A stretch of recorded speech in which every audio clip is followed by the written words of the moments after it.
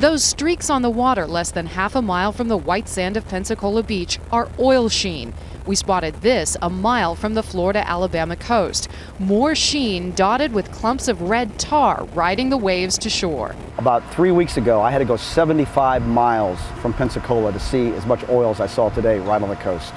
For the third day, it washed up in the form of tar balls littering the waterline. They've been spotted on beaches as far east as Bay County, Florida.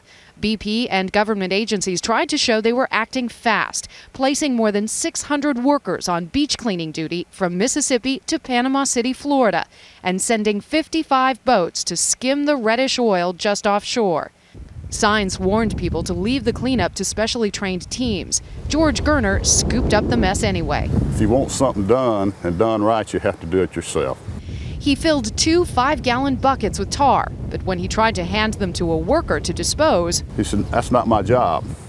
So I got a little aggravated and I turned the 2 5-gallon buckets upside down and dumped them in the sand. I said, "Is it your job now?" And he drove off. Local officials are just as frustrated. I don't think they have adequate supervision out there, and I don't think they've had adequate training. On Florida beaches, vacationers still played in the sun and sand. The tar isn't a health risk to them, state officials say, but it's toxic to the tourist industry. The crowds are a fraction of what they should be this time of year. Jim Wilson's skydiving business is in free fall. Tourist season, it's over for us. I don't see how we can stay afloat. And you don't see that changing? Not with the beaches like they are, because the tourists aren't here. A BP representative was in Pensacola today. He said that $48 million in claims have been paid out by the company so far to about 18,000 people.